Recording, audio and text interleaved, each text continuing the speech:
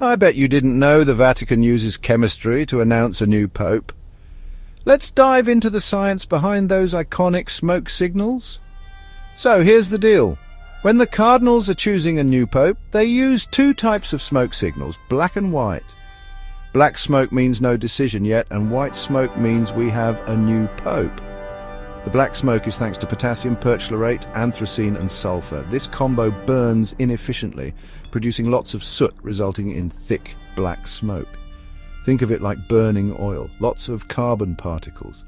For the white smoke, they use potassium chlorate, lactose and pine rosin. This burns hot and clean, creating mostly steam and carbon dioxide. The pine rosin adds those white droplets in ash, making the smoke appear bright white. From ancient ballot burning to modern chemistry, the Vatican's smoke signals have evolved into a precise science.